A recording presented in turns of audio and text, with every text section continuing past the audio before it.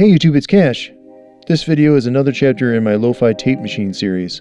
If you are unfamiliar, I'll put a link in the corner and in the description below to the playlist.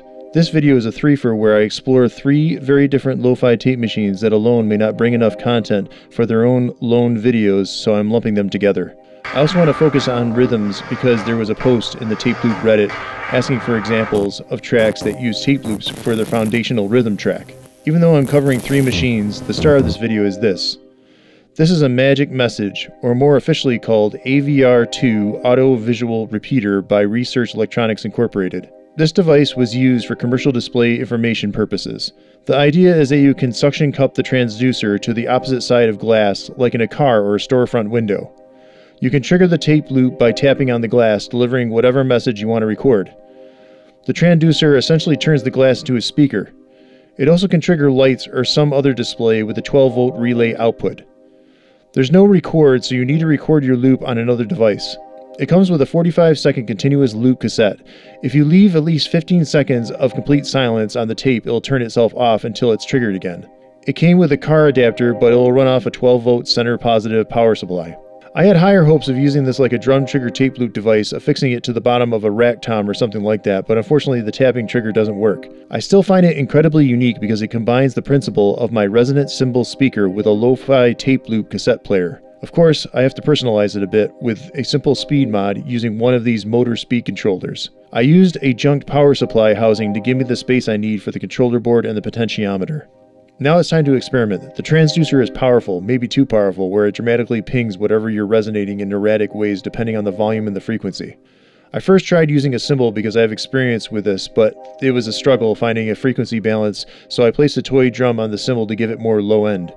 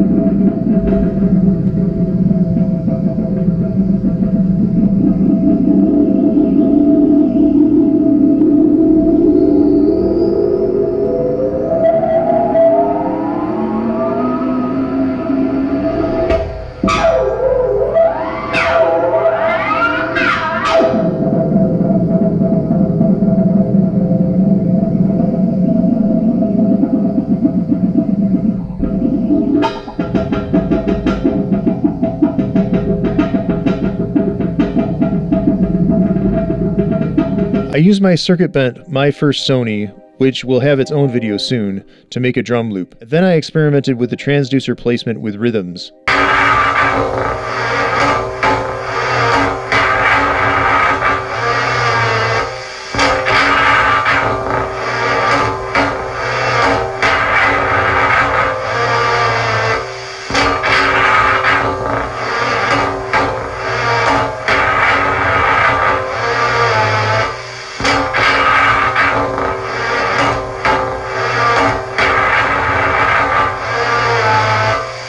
I wanted to add another tape element, which brings us to my second lo-fi tape machine.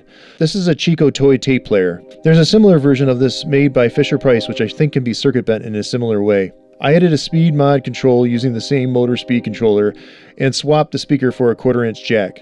I also added touch contacts to all the amp chip pins. I put the potentiometer and output on the bottom because it was most convenient with space and maintenance. I also shoot most of my videos from above, so it works better for me. As a distorted lo-fi workhorse, I can also use this as an effect utilizing the mic and mic input with the touch contacts.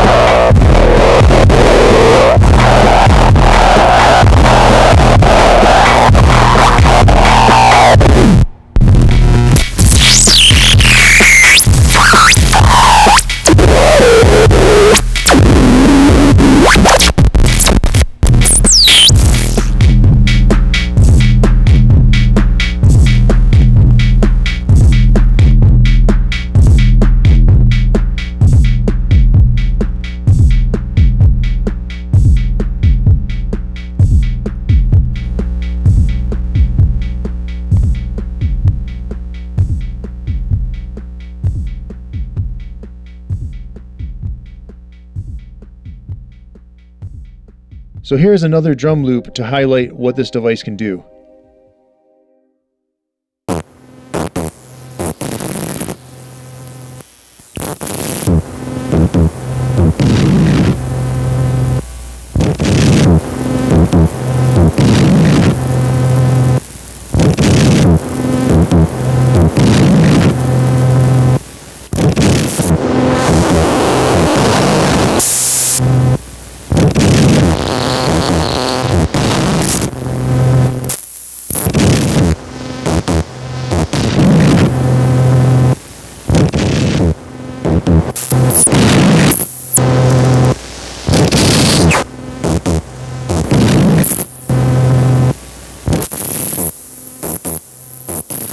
I realized that the suction cups of the Magic Message were pointless for what I was trying to do, so I traded them for some drum felt. I made a new cleaner and louder drum loop using a Mattel Synsonics and my Fostex 4-track. This brings us finally to the first demo of this video. I used the Synsonics drum loop played on the Magic Message resonating a cymbal, and I used a bell loop played on the circuit bent Chicco cassette player. There's also a glimpse of a device that I'm saving for a future video, but I grabbed it on the fly because in the moment I thought it would sound interesting with the stereo mic field.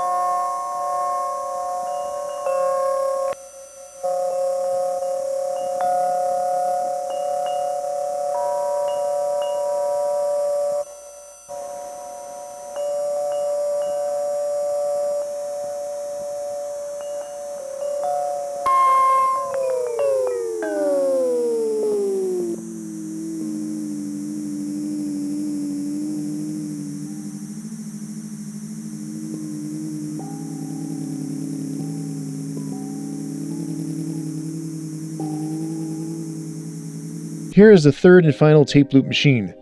This is a Telex Narrator. You may be familiar with the sought-after Library of Congress C1. This is a newer version designed for the same market. You can find these for significantly less than the C1, and they are newer, so they typically have less mechanical issues. They share all the same controls, but the C1 has a power cord and some additional connection options. The Narrator also has a backup battery or a power supply option.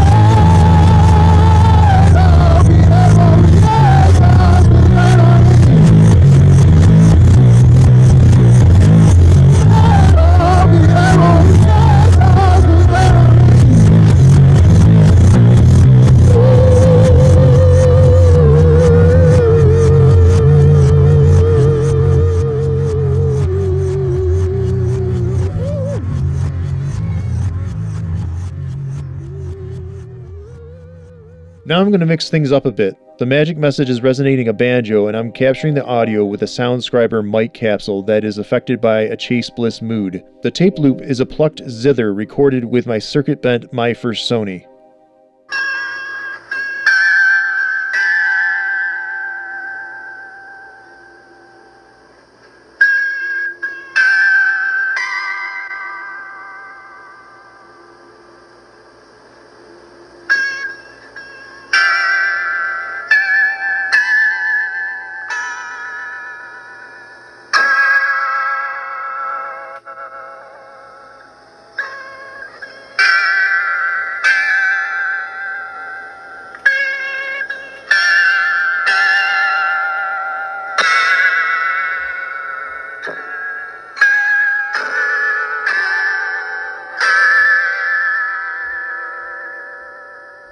The narrator is playing a Singing Birds cassette in reverse, then through the Chase Bliss Habit.